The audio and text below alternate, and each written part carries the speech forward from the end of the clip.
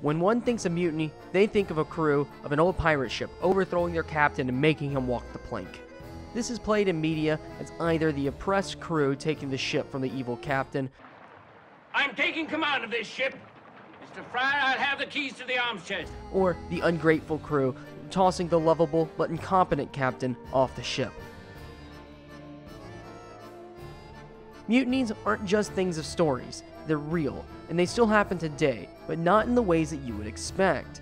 This is the story of Apollo 7 astronaut Walter Schirra and the first mutiny in space. A voyage around the moon was made in 2 phases. We choose to go to the moon in this decade and do the other thing.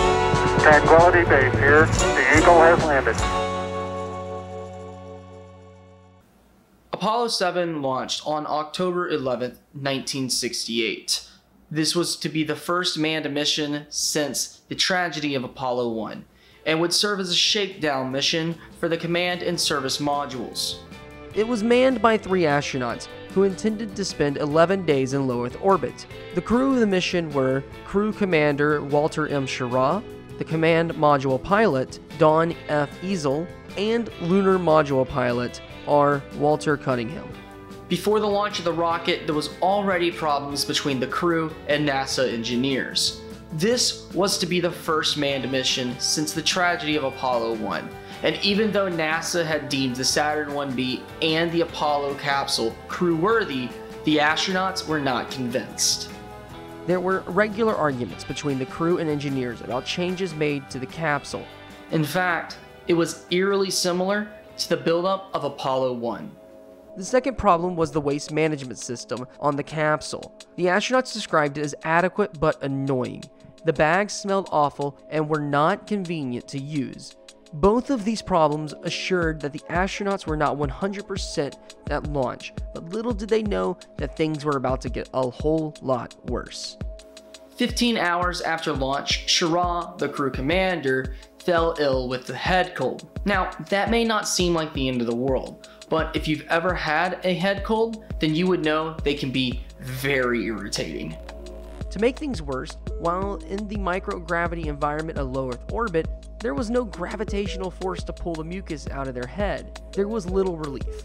In space, an astronaut needs to be at their full abilities at all times, and on this 11-day mission in a capsule just big enough for 3 people, this can be disastrous.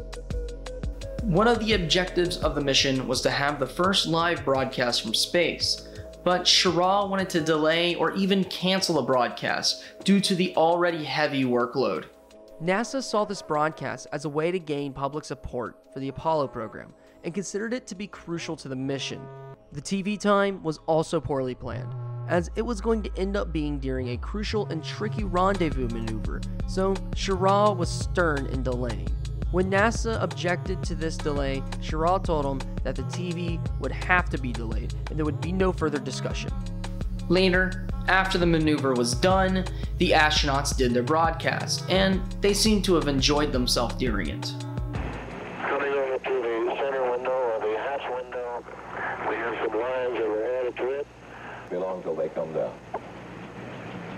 That's Walter Schirra.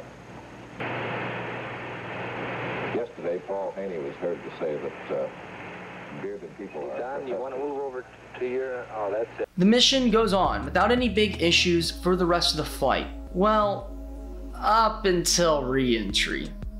Tempers flared again when Houston asked the tired and sick astronauts to put their helmets on for re-entry. The astronauts refused to comply.